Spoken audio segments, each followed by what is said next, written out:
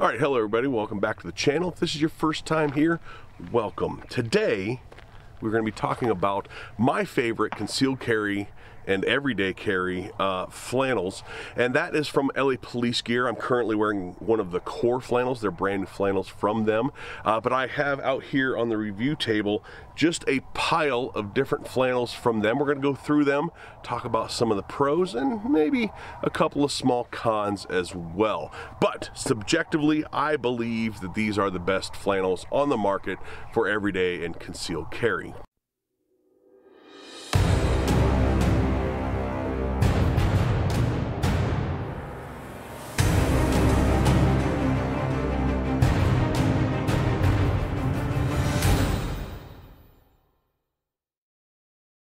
So before we get into the flannels, a couple things. Number one, LA Police Gear, I am an affiliate of them.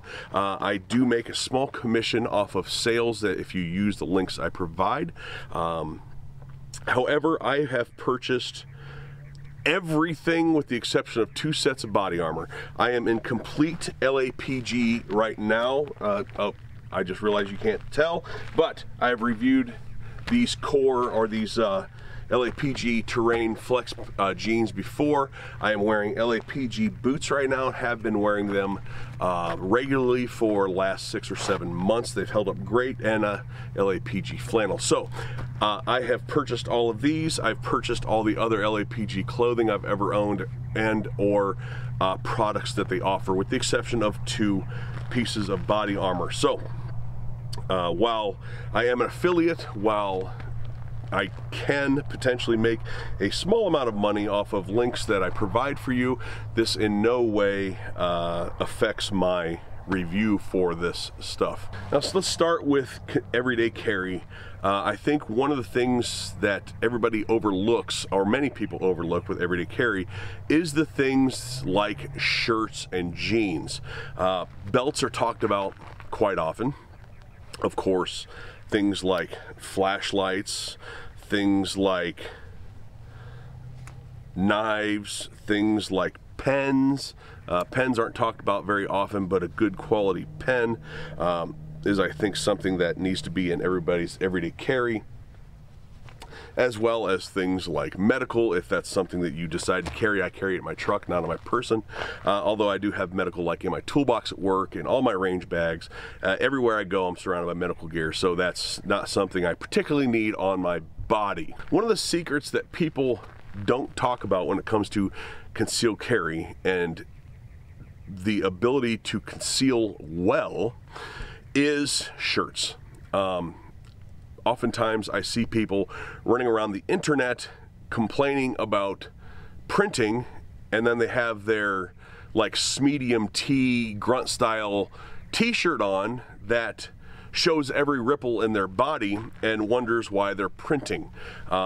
Concealed carry is not a fashion show, and while you can get away with certain amounts of leniency with clothing, holsters, belts all play a part into it, but you really do need to dress for concealed carry as well. Oftentimes I see people buying holster after holster after holster, belt after belt after belt, and complaining that they're not concealing how they wish they could, when the simple answer is just buy a bigger size shirt, or put on a flannel or a button-up shirt or something like that.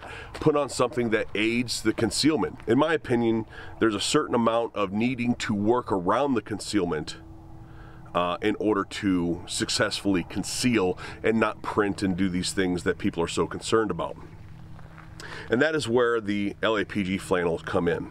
Not just for price, not just for mostly quality, but for selection as well. And I think that they have something, the LAPG flannels have something that not a lot of other flannels have, that I think is to me very obvious that concealed carry flannels should have, and that's all of their flannels are snap up flannels. Now I wear like compression undershirts. I don't wear regular t-shirts under my flannels. These very smooth compression undershirts allow the shirt to move on me very well, allow for drawing and not bunching up a t-shirt in that draw as well. things like that. But even if you are hip carrying, the ability to just throw your shirt open if need be to grab your pistol, I think is an invaluable addition to the shirts, and I don't know why other companies don't do it. So that's enough about that. Let's get down to the review table. I'm going to show you a few of the shirts, a few of the differences in the shirts, and I think that these are just really good shirts all the way around. So as you can see here, I have a table full of shirts, and I have them sort of laid out a certain way. I had this one on earlier, so the sleeves were rolled up. Let's get that undone. This is a core flannel.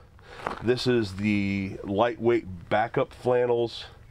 These are the Atlas flannels, and these are the midweight, and almost, if they had a liner, they'd be a heavyweight, but a bit thicker midweight flannels. They all have the button enclosure for the front.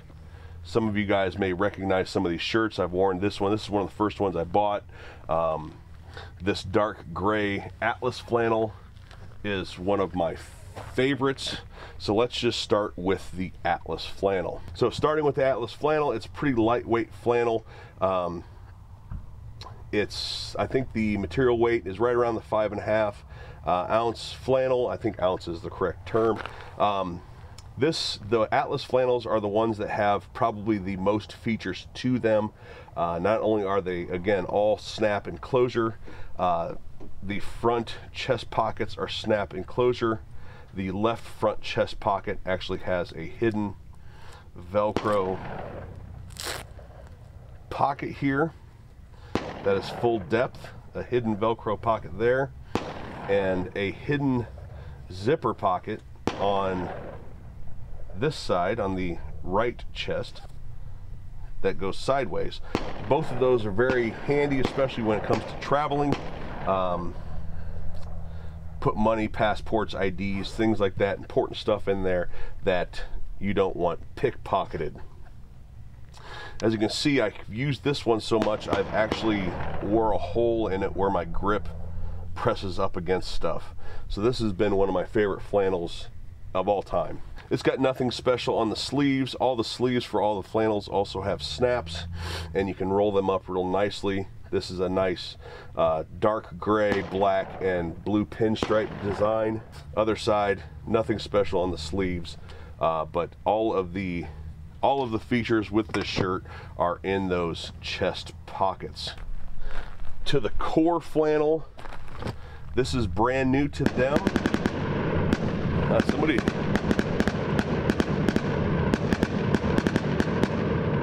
gotta love the sound of freedom. Core flannel, again, snap up. I think that's just a fantastic design. This is their most plain flannel, and of course it's very inexpensive to boot, but just has open top pockets, open top chest pockets here and here, with nothing special on the sleeves or, you know, sunglass hooks or anything like that.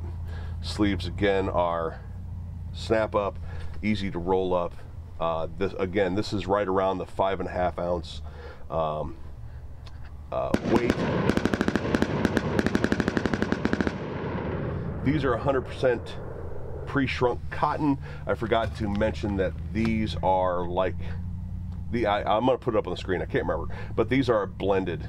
The Atlas are a blended material. The lightweight backup flannel. This is the blue one. I really like this flannel. Like I said, it was one of the first ones I bought. Again, snapped pockets, pen holder, snap pocket, pen holder. It also has pen or sunglass holder in the shoulder here, right there, 2 of them. Snap up sleeves, snap up front. This is a little heavier. It feels a little heavier weight, but that could just be my imagination, because they say that the weight of this and the weight of the rest of these are really close to the same. But to me, these feel just a fuzz thicker, a little heavier. But outside of that, here's the other sleeve. There's nothing on the left sleeve as far as the shoulder goes. Now to these heavier weight, they call these the midweight flannels. They're almost heavy. You don't see me in them too often because they are heavy enough that I can wear all those other flannels. I can wear all those other flannels in the middle of summer here, even when it's 115 degrees, and I'm fine. These are a bit thick for that temperature, so you haven't seen me in these very often. But much like the lightweight backup flannel, button down pocket, pen, button down pocket, pen, or snap down pocket, snap up front enclosure, snap up sleeves, and has, let me find it, the sunglass or pen pockets. These are also 100% cotton, pre-shrunk cotton. Now, it isn't just the bagginess of an untucked flannel that helps with concealment. They do offer solid colors with all of their, I believe every flannel design, from the Atlas to the core, lightweight backup, and midweight flannels, I do believe they offer a solid color for every variation. But when it comes to the color, this pattern, the flannel pattern, they all have a little bit different patterns, but the flannel pattern also helps break up any silhouettes or any lines that your gun may be causing on your body. Now, the only con I have to say about them is that all three of these shirts are the same price. They were bought relatively in the same period of time. This one I wear a lot. You guys have seen me in this a lot. I like the dark color, I like the gray, I like how it fits. This thing has been washed probably 100 times. These two shrunk considerably. Not that I can't wear them, but they shrunk considerably more than this one did. I don't know if it's because of the dye in it, I don't know why, I don't know if it was just a fluke, but this black and white one and this red and white one shrunk considerably. This one didn't really seem to shrink any, and so that's why you don't see me in these very often. And lastly, we'll get to price. In a world where we see flannels becoming more popular with concealment, we also see the price going up, even pre-pandemic pricing. You're looking at 60, 80, 90, even 100 and 100 plus for a flannel, and I think that's ridiculous. These things have held up for, in some of the cases, for well over a year, and they range from the $40 and under, 35 or something like that, and under price range. I think these core right now, they're on sale for 20 bucks or something like that, $19. Don't quote me on those prices, but they're all 40 and under, which I think is a reasonably good price for what I consider to be high quality flannels that do the job that they need to do, plus the added feature of a snap front as opposed to buttons that can oftentimes get caught up during your, during your draw and things like that. Whereas these, if you happen to catch just the tail and you come up, you're going to, unbutton the shirt and still be able to get your gun, versus getting caught up on a button that doesn't want to rip apart. So that's it. That's my review. I know I didn't get really detailed with each shirt, but there's just so much there. I didn't want it to last too long. That's my review on the LAPG flannels. I love them. I've suggested them for probably a couple years now in various videos. I'll put a link to the page that you can find all of these flannels down below. I'll put a link to that page. It will be an affiliate link, so if you decide to buy through that link, or even come back later and buy through that link, I will get a small percentage. All right, thanks for watching, everybody. Don't forget to hit like, share, and subscribe. Leave a comment down below. If you have any of these shirts, let me know your experience with them or any other LAPG clothing. I have reviewed the jeans, the BFE stretch pants, the light. I've reviewed a number of things from LA Police gear. They've all been either pretty good to really good pieces of gear.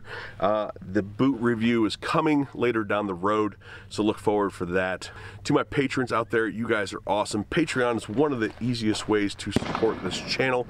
There are $3, $5, and $10 tiers. With each tier you get different things, including extra including extra entries into any giveaways I may have, as well as Patreon only content. Thanks for watching, everybody.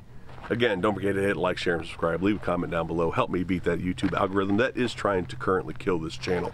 And we'll talk to you later.